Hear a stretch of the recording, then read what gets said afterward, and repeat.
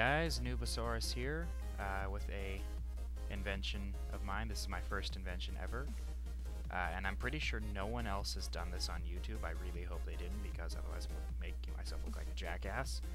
But I invented a Schmitt trigger, and I'm actually really proud of it. It's really small.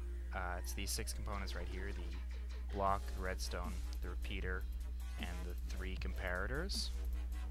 But you know, the little backstory is I was sitting in electronics class today, and I was learning about Schmitt triggers and how they work and what they do, and I was thinking, you know, this is pretty simple. It's you know, just a couple of op amps with variable rising and falling trigger levels. Why not use a couple comparators and build it in Minecraft? You know, it seems pretty simple enough. Well, a few hours later, I managed to build it, and it didn't seem to be as simple as I thought it would be.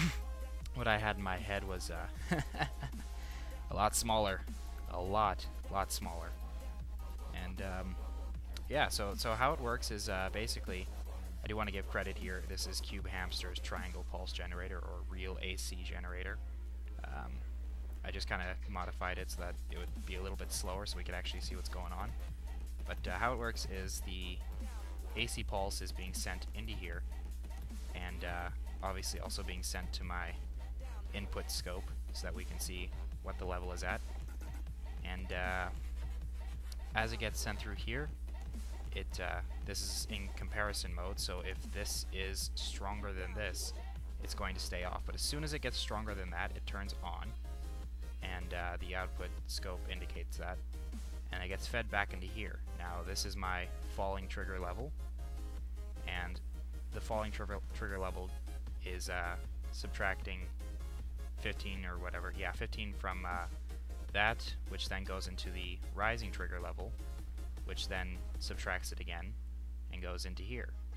And as long as it, you know, because the value's changed now, as long as this remains greater than the new value, that'll stay on. But as soon as it drops below, it turns off, just like you know, a real Schmitt trigger.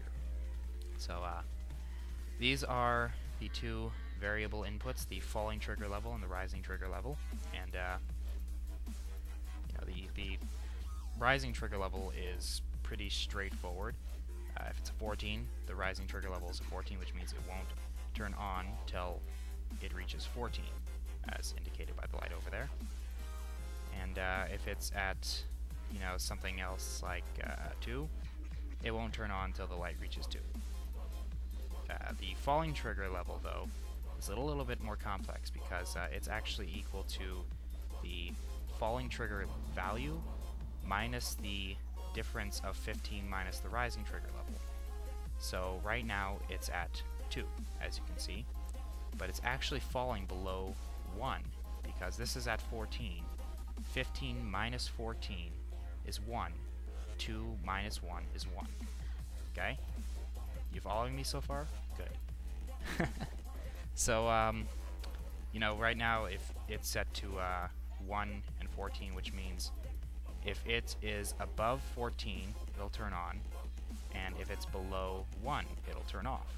But anywhere in between, it stays in its original state. So, let's say I were to set it to, I don't know, 11. So that's 14, 13, 12, 11. Okay? Now this obviously won't work, because, you know, 15 minus 11 is 4, and 2 minus 4, that's a negative number, so we actually have to change this to 5 in order to bring it back.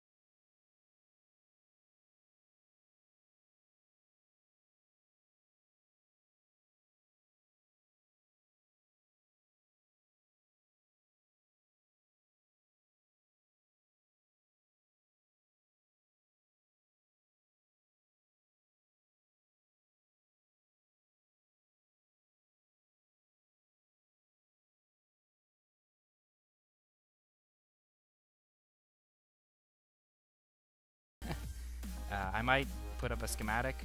I don't know, for download. You can download it, I guess. If I do put it up, I'll leave it in the description. Go ahead and check it out, and I will be seeing you guys later.